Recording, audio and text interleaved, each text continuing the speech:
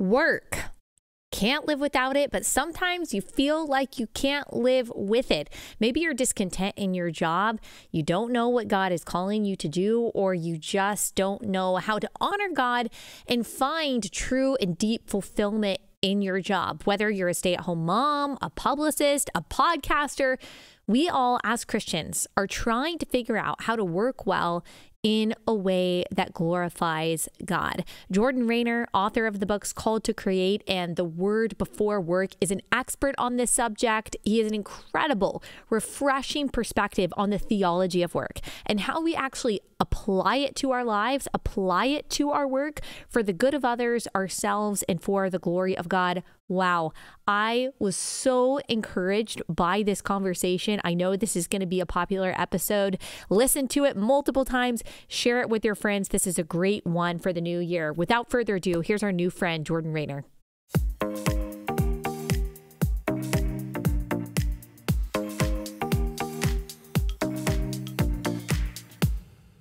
Jordan, thanks so much for taking the time to join us. For those who may not know, can you tell us who you are and what you do? Yeah. So, hey, Allie, it's great to be with you. My name is Jordan Raynor. I live in Tampa, Florida, and my mission in life is to help Christians connect their faith with the work that they do 40, 50 hours a week, whether that's as an entrepreneur, a barista, an accountant, a stay-at-home parent, whatever that work is, because when we read the scriptures, it's clear that work is of great importance, both now and for eternity, to the God of the Bible. And what inspired you to start writing about this? I mean, work has been a fact of life for all of human existence.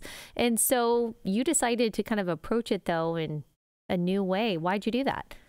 Yes, this is really rooted in my personal story. So before I was creating content like this full time, I spent 10 years as a tech entrepreneur. And about halfway through that journey, I was in the process of selling my second company, trying to figure out what I was going to do next with my life. And when you sell two companies, like the natural thing is you go, you start a third, right? So that was the plan. But for a hot minute there, my wife and I were very seriously considering planting a church because, and I think a lot of our listeners will resonate with this, I was just overcome with guilt. How dare I want to go start another business when there is a need for people to move into mud huts 5,000 miles away from home to make disciples and plant churches. And so we were really seriously considering planting a church for a little bit. And by the grace of God alone, I had this godly mentor pull me aside after church one Sunday. He's like, hey, I hear you're thinking about planting a church. And I'm like, yeah. And I'm thinking this guy's going to pat me on the back, maybe write me my first check. And I'll never forget. He just looked me square in the eyes. He's like, Jordan, yeah, that just sounds really dumb for you personally. He's like, Jordan, you're a talented entrepreneur. You have served your investors and your teams through the ministry of excellence. Why do you think you have to go plant a church in order to do ministry? Don't you get that your work is ministry? Yeah. I was like, I have no idea what you're talking about. And so he told me, he's like, hey, listen, in light of this conversation, go back to your Bible, read Genesis 1 and 2 that you probably read 100 times in light of this conversation and tell me what you find. And what I found changed my life forever. I found that before God tells us that he is loving or holy or omnipotent, he tells us that he is a God who works. Created is the first verb in the Bible and pretty much the only thing we know about God through those first couple of chapters of Genesis. And then I saw that long before the Great Commission comes onto the scene, where Jesus tells us to make disciples of all nations, right there in Genesis 1 is the first commission to humankind, to fill the earth, to subdue it, to rule it in line with God's character and his law. And that transformed my perspective about work. Work is not a means to an end. Work is not the curse of sin. Work is God's first gift to humanity. And it's the only gift that never really ends, because we're going to be working forever in eternity with Jesus by our side. So that message changed my life. I was like, I got to go all in on this. Yes. I remember hearing a few years ago, the truth that work is not a result of the fall, but as you said, it predates the fall, that Adam was placed in the garden to what? To sit there and enjoy the fruit? No, to work and to keep it. And so that was before sin entered the world. So that does disrupt kind of our idea of work being a necessary evil, just something that you do to get to Friday. So how does that tangibly change then how we work as an accountant, as a barista, as a stay-at-home mom? Because I mean, a lot of people feel like their work is just kind of purposeless outside of making themselves and maybe making their boss money. Maybe they don't like it. Maybe it's really mundane. But how does that reality that work predates the fall, that it's not a necessary evil, how does that tangibly change how we work on a day-to-day basis? Yeah, it's a great question. So number one, I think it helps us look for the inherent goodness of our work, right? As you pointed out, Allie, paradise, contrary to what we think about the Garden of Eden, paradise wasn't a vacation. It was a vocation that human beings had, right? And so that allows us to see, okay, yes, my work is difficult today because we live on the other side of Genesis 3, but there's something inherently good about this thing because this is the very thing that God made me to do in this world, right? So that's number one. Number two, I think practically, I think we can lament over what's hard about our work, what's difficult about our work, right? And just cry out to God. You know, we forget the Exodus, the second book of the Bible. The whole impetus for the Exodus was slavish labor. Was people crying out to God and saying, hey, this work is too hard. And he came and saved the people. So I think we can lament over the hard things about our work. And then third, we can look forward expectantly to the day in which work will be perfect once again. And I think we can get glimpses of that now, but we're not going to see it in full until Jesus brings heaven to earth, where heaven will ultimately be. And man, we have such distorted theology around heaven. We think of it as this glorified retirement home in the clouds. That is an unbiblical lie from the pit of hell that steals our hope and anticipation for the future.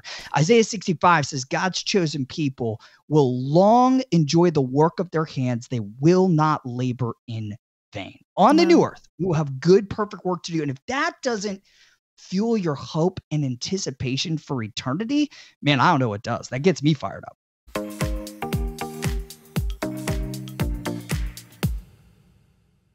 All right, quick pause to tell you about our first sponsor for the day, and that is Dwell. Dwell is a Bible app where you can both read and listen to God's Word. I love it because I don't always have time as a mom, as a busy person, to sit down for an hour every morning and soak in the Psalms with my commentary and my original Greek and Hebrew Bible next to me, but I still want to make sure that I am hiding God's Word in my heart. And so a really great way to do that is to listen. Now, you can listen and read, or you can listen when you're on the go, when you're cleaning the dishes, when you're on a walk, when you're in the car. It's just a really great way to make sure that we are still taking in the truth of Scripture, even if we don't have time to sit down and do a whole systematic theology study every morning.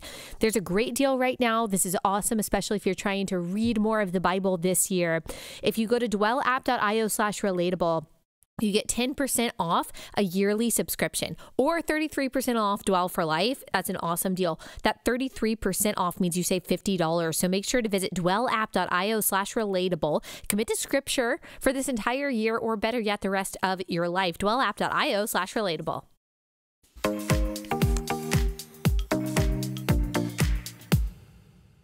So the curse of work is not the work itself, or even that it's strenuous. The curse came that you will work and sometimes produce nothing. That's and exactly right. Saying, sometimes our work will be futile. That's right. Yes. In the redeemed, in the renewed world, though, that curse is reversed and we are no longer laboring in vain.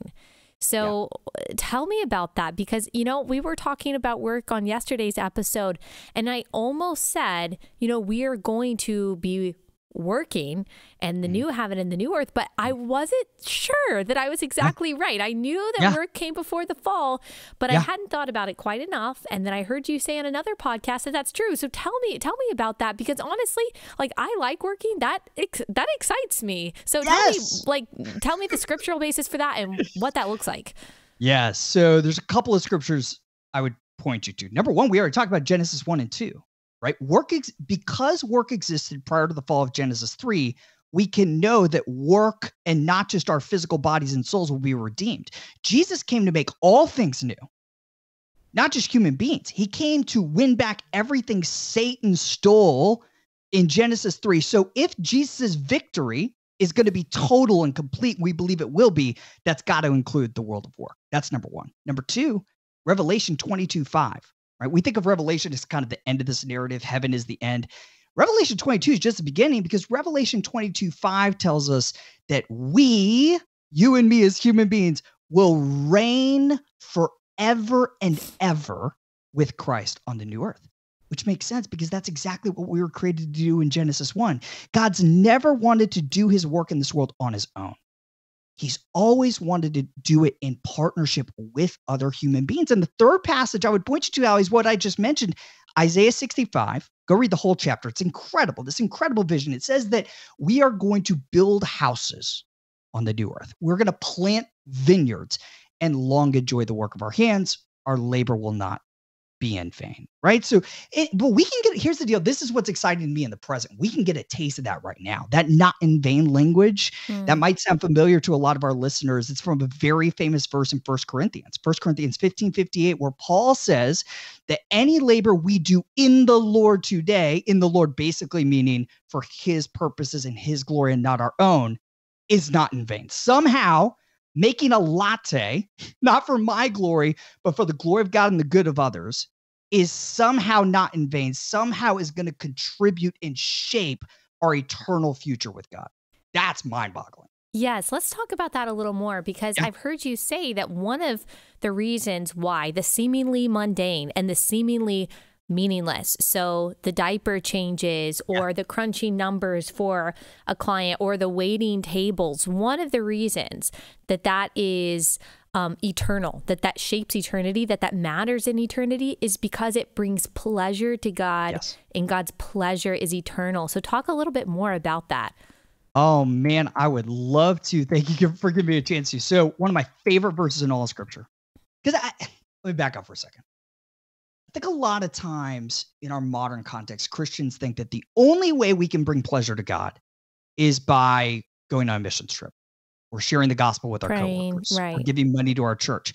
Psalm 37:23 says that's a lie. It says that God delights in, quote, every detail, end quote, of the lives of the godly, it goes on to say, right? Every single detail. Right? So now I can bring God pleasure when I'm making a latte or changing a diaper. 5 quick ways we can bring God eternal pleasure in the mundane, Allie. Number one, we bring him pleasure when we obey his commands, right? It's exactly what 1 John 3:22 says. We keep his commands and give him pleasure when he sees what we are doing. So if you make that latte without trying to exploit a customer, change that diaper, not begrudgingly, but thankfully that God is giving you this child, that contributes to God's eternal pleasure. Number two, we bring him pleasure when we pursue excellence in all things. This is the whole point of the parable of the talents, right? Come and share the master's happiness. Number three, we bring him pleasure, I think, by doing work that brings us pleasure. Because remember, Genesis 1, work was a gift he gave to us, right? And when I give gifts to my kids, I don't want them to play with them begrudgingly. I want them to enjoy them. So Allie, you love your work.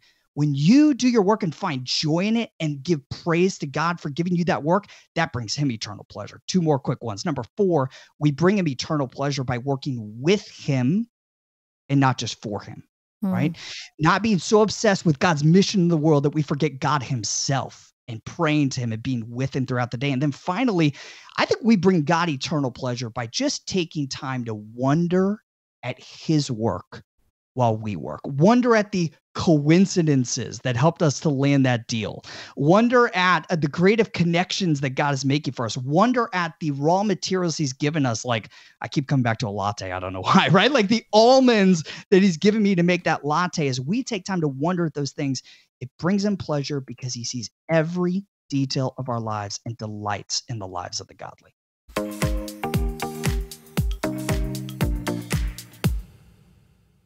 Okay, so I don't have to tell you that the future is unsure. There's a lot of instability in the United States right now, and we just don't know what tomorrow is going to look like when it comes to inflation and when it comes to your own personal finances, when it comes to the supply chain. So you just need to make sure if things really hit the fan that you and your family are taken care of with your food supply. And that is why I am so glad to have My Patriot Supply as a sponsor of my show. Their 3-month emergency food kit meets all of your nutritional needs should you one day need this kind of supply. If you go to My Patriot Supply or preparewithallie.com, you save $200 and free shipping on this 3-month emergency food kit. So go to preparewithallie.com. Go ahead and have it. It's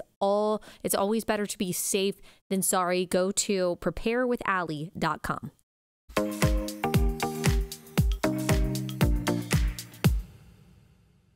So doing your job, no matter what that job is, as long as it is not sin.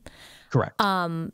With joy, with excellence, with gratitude, with integrity, all of these things bring God pleasure. God's pleasure is eternal, and therefore doing our job well and in a way that honors the Lord is somehow, in some kind of mysterious way, eternal. It shapes eternity. So every little thing we do, as you mentioned, every detail of the lives of the godly actually matters, not just in the here and the now, but forever. That's really significant. It's mind-boggling. I can summarize it real tightly like this. Anything you do with excellence and love and in accordance with God's commands will shape the eternal pleasure of God. And what does that look like practically? I don't know. Here's one guess. We already talked about, we know there's going to be work on the new earth, right? We're going to be with Jesus literally on the new earth. I don't think it's crazy that one of the ways this will manifest itself physically is you're going to be working at your vocation on the new earth. Allie, what do you want to do on the new earth? You want to be podcasting? Oh, I don't know about that. I don't know if I want to be podcasting. I don't know. Because I don't know exactly what it'll be like. Will I have a different gift? Will I finally be able to sing? Who knows? All right. So let's say you're singing on the new earth, right? And Jesus comes up to you. Hebrews 6:10 tells us he remembers everything that we do, right? And Jesus comes up to you and says, hey, Allie, I remember in the former age when you had an opportunity to embellish the truth in order to achieve goal X, Y, or Z, and you didn't do that. I saw that. I remember that act of faithfulness, and that brought the Father great pleasure, right? Like that's not out of the realm of possibility. I think we could use our biblically formed imaginations to assume that that's one of the ways that this will literally shape eternity in our interactions with the risen Christ, right? Like that should motivate us in the present to store up as many of those moments, those eternal moments, as we possibly can, just by being faithful and excellent and loving in the present. And, one thing we have a lot on this podcast, or one thing we talk about a lot, is testimony. So we have people who used to be atheists, used to have all different kinds of faith backgrounds, and they come to Christ. And one commonality that I find is that there was some moment that they interacted with someone, and the other person who was a Christian or who played a role in this, it was a very commonplace or mundane thing for them to do. They placed a C.S. Lewis book on a table and left it there and didn't think about it. They looked in someone's eyes and said their name. There's all kinds of these examples that I can think of that person was simply doing the next right thing. And typically it was a part of their job or being a student or something like that. And so I do also think biblically informed imagination that when we get to heaven, we will get to see all of those things that we did that we don't remember typically. We just talked to a stranger. We just asked someone how their day was going. We just took the time to really listen to them in our job or whatever it was. And we will be able to see how God used that in the constellation of someone's testimony to be a step towards them coming to Christ. And so, and our work is a part of that. Every detail 100%. Is a part of that. I would argue our work is one of the primary ways that happens. So we already talked, I think Christians can assume the only way that work matters for eternity is when they make disciples. That's not true. We just saw that our work in and of itself brings God pleasure. But it certainly does matter to make disciples of all nations, to contribute to who is in heaven with us for eternity. I just read this fascinating study by Dr. Michael Green that found that in the first 3 centuries of church history, when Christianity was exploding throughout the world, 80% of conversions to Christianity were not driven by a pastor, were not driven by a full-time missionary. 80% were led by what I call mere Christians, going to work as tent makers and shepherds and mothers talking around the drinking well in their towns. That's how it happens. And that was true in the first 3 centuries. It's even more true today, I would argue, when we are living in this increasingly quote unquote post-Christian cultural moment, right? Our unbelieving friends are not going to walk into the 4 walls of a church to learn about Jesus for the first time. So where are they going to hear about him? By working shoulder to shoulder with you, listener, as you go to work and just faithfully represent your king. And that doesn't mean leaving Bible tracts all over your office necessarily, right? It's just doing your work with excellence and love, so excellent and so loving that people have to ask the question, what makes you different? To which the only answer is Jesus Christ. Yeah. You know, these days with so many options on the table, especially if you're graduating from college and you think that you have to have a high-paying job that also fulfills all of your goals and your passions and also what you are uniquely good at. And that's kind of how we define calling. And if we don't find something that meets that, we constantly feel like we're settling and we feel like, well, we can't truly glorify God. We can't truly be happy until we find that one unique thing. And it breeds, I think, a lot of discontentment, a lot of anxiety in people when they haven't found that calling and they feel like they're just constantly in the waiting room of their own life. Talk to us about that, about what calling is vocationally from a biblical perspective. Yeah, this is a great question. I don't see a whole lot of evidence that calling is a noun. I think it's more of an adjective. Let me explain what I mean by that. I think we have turned calling, the church treats calling the way Hollywood treats marriage, right?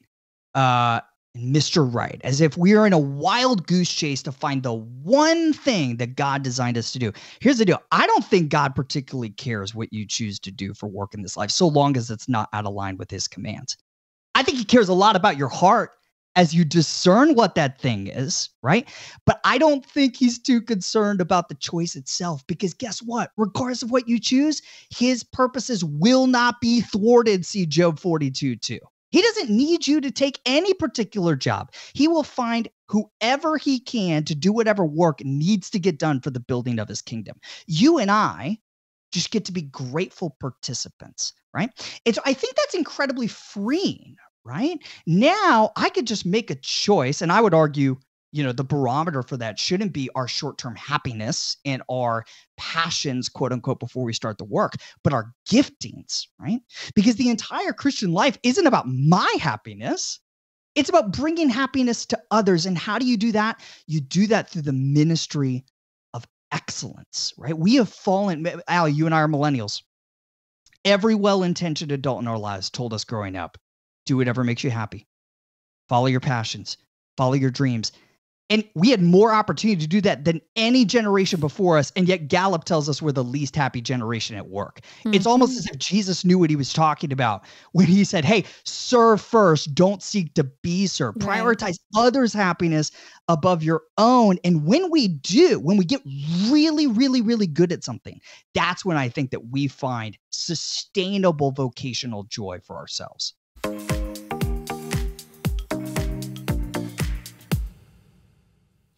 All right, another break to tell you guys about Start Mail. So I know that you're probably still using those free email services that are mining all of your data and all of your information and selling it to the highest bidder. That's why you get those services for free, because you are the product that they are making money off of. But you don't have to worry about that with Start Mail. They care about your personal data. They care about your privacy. Start Mail is the perfect solution for protecting your privacy, giving you peace of mind. Their secure email service keeps your inbox inbox safe from unwanted spying eyes, protects you from spam. Every message can be encrypted or password protected. And when you delete an email, it's actually gone forever. You can use email aliases to keep your real identity hidden online. You can sign up today to save 50% on your first subscription year. Startmail.com/Allie. Join the thousands of people who have chosen StartMail for their email security needs. That's StartMail with a T. Startmail.com/Allie for 50% off. Startmail.com/Allie.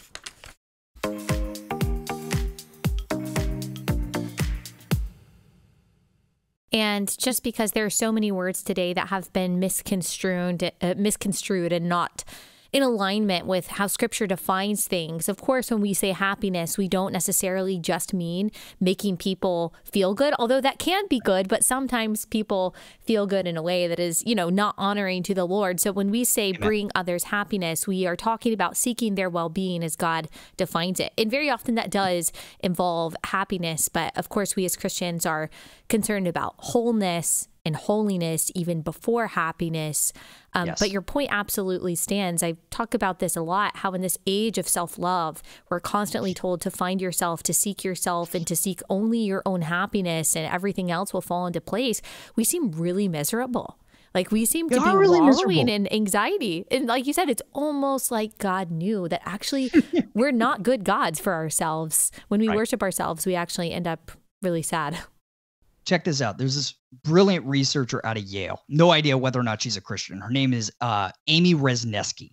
She spent her whole career trying to understand what leads people to describe their work as a calling as opposed to a career or merely a job. And she studied it with doctors, computer programmers, administrative assistants, a bunch of different populations. And consistently, the number one predictor of someone describing their work as a calling is not whether or not they were excited about the work and passionate about the work before they started it. It's the number of years they have spent practicing the craft, right? In other words, you get to love what you do by getting really, really good at it and serving other people first. And again, this should not come as a surprise to Christ followers who model our lives after the one who came to serve and not to be served. But to your point, Allie, thank you for drawing out that nuance. It's not happiness necessarily that we're cultivating in others, right? Because that could be shallow, it could be unbiblical. It is service. The guiding principle is, what work can I do best in order to love my neighbor as myself? That's the guiding principle. Yes, I think that's absolutely true. And what if someone is a part of a job where they're the only Christian there and they're just in an unfair, inequitable workspace, and their boss, their coworkers are constantly making things difficult, but say, they don't have another option. It's not a sinful job. It's just a really difficult job to do with joy. How does a Christian navigate that? If that's where God has placed them right there, I mean, how do they do that to the glory of God? Oh man, this is a phenomenal question. I would encourage you. Now, listen, as you pointed out, if the job's causing you to sin, non-starter, you got to leave. But I think those instances are very few and far between, right? And we kind of know them. Yeah. We kind of know them. Those are pretty easy, right? But man, if you're working in a dark place, I would encourage you to stay there, right? Because Jesus called us to be light. And where does light shine brightest? In really, really dark places. It's why we need more Christians in politics, more Christians in Hollywood, not retreating to build our own Christian subcultures. Although I like some of that content. I'm not condemning all that content. But we need to be running into the dark places because this is exactly what Jesus did, right? Hebrews 13 says that Jesus also suffered outside the city gate. And he's talking about the temple, right? So outside of the temple, outside the city gate. And there's a number of interpretations of this. Here's one that I think is really interesting. I think part of the application of this is Jesus could have had a quote unquote holy job when he came to earth. It's perfectly within God's power to choose for Jesus to grow up as a priest, maybe a Pharisee, but instead, Jesus worked outside the city gate as a carpenter working a regular job where I am sure he had more opportunities to be tempted, more opportunities to cheat out customers. We do not have a high priest who is unable to empathize with our weaknesses because Jesus worked in dark places outside the city gate. That should lead us to rush into those dark places, to be a faithful presence, right? The one source of light and truth and imperfect holiness within that office. Yeah. And wow, it's getting really hard for Christians. It always has been, of course, to a certain degree. And there are some instances, especially when we're talking about gender and a lot of these issues that have come into the workplace where Christians are basically being called to lie. And of course, I would never condone a Christian lying or doing anything that is opposed to God's word. And I don't think, and you can tell me what you think about this, I don't think it's wrong for Christians to look for new opportunities. But the point is that while you're there, you need to be there. Wherever you are, be all there. That's what Jim Elliot said. And to seek the glory of God there, because he might actually have you there, maybe for longer than you would want. And it's not just a waiting period. It's a period in which he is asking you to do work.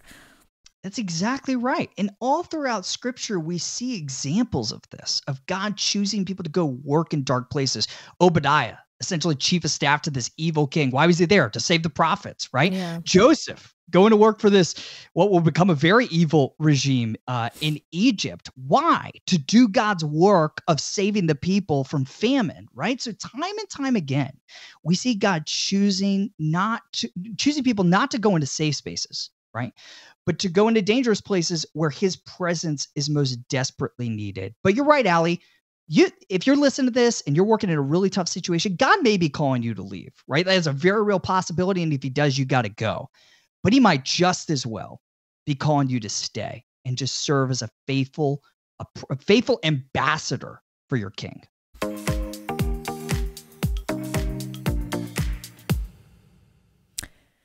Okay, so you guys want to make sure that your savings are secure, right? Maybe that's one of your New Year's resolutions, to make sure that you are managing your money well. Well, Birch Gold Group can help you do that. For over 5,000 years, gold has withstood inflation, geopolitical turmoil, and stock market crashes. And here's the great news. You can still get it. In fact, you can own gold and silver in a tax-sheltered retirement account. Birch Gold makes it easy to convert an IRA or 401k into an IRA in precious metals. Just text the word Allie to 989-898 to claim your free info kit on gold. So if you're like, Allie, I have no idea what you're talking about. What's an IRA? What's gold? You can get this free info kit and you can just learn more about it and see if it's right for you. Go to or text Allie to 989-898, Allie to 989-898.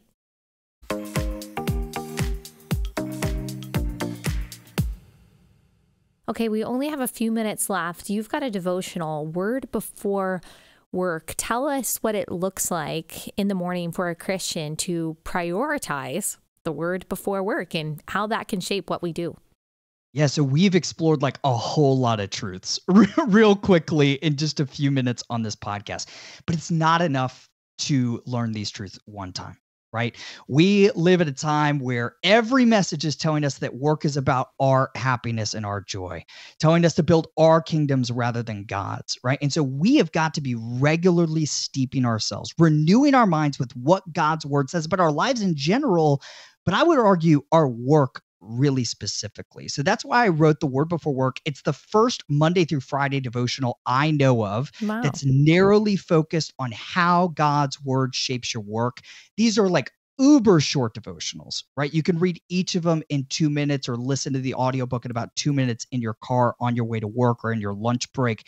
And the whole purpose is to renew your mind with what God said about your work and give you something bite-sized and actionable that you can do in a few minutes to help you make a greater eternal impact with the work you're doing today.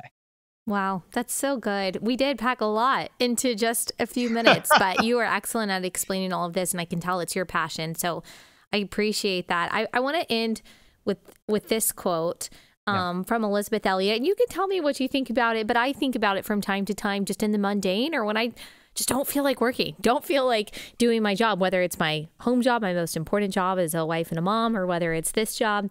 She said, this job has been given to me to do. Therefore, it is a gift. Therefore, it is a privilege. Therefore, it is an offering I may make to God. Therefore, it is to be done gladly, if it is to be done for him. Here, not somewhere else, I may learn God's way. In this job, not in some other, God looks for faithfulness. I just love that. And I mean, that's exactly what you're saying. Exactly it. I would never try to say something better than Elizabeth Elliot. So, well, just I amen. would say you're right up there. You articulated this so well. Where can people find you? How can they buy your mini awesome books? Oh, let me say, actually, before I answer this, let me say, I don't know if my producer Bree told you this, but the reason that you were booked is because she said that your book, Called to Create, changed her life. Wow. And so you've had an impact on her, and then consequently on this show and on lots of people. So tell everyone where they can find those books. Yeah, absolutely. So lots of books and lots of free content as well at jordanraynor.com, JordanRaynor.com. And by the way, I know there's a lot of parents listening. Yes. We didn't talk about this book today, maybe some other time, but we are developing a whole series of children's books to embed these ideas in kids' minds at a very early age. We just launched an award-winning one last year called The Creator in You, which helps kids see that the sixth day of Genesis 1 was not the end of creation, contrary to how we typically preach it. Yeah. It was the beginning, because it's when God passed the baton to us and told us to create and work like him. It's been an incredible resource for families that, frankly, I think has impacted a lot more parents than it has kids in its 387 words. But that's another resource, and you can find all of that at jordanraynor.com. Awesome. Well, thank you so much, Jordan. And yes, we'll have to have you on again. Lots of other things we could talk about. Anytime. But encourage people to go to jordanraynor.com, check out all your books and all the resources you provide. Thank you so much. Thanks, Allie.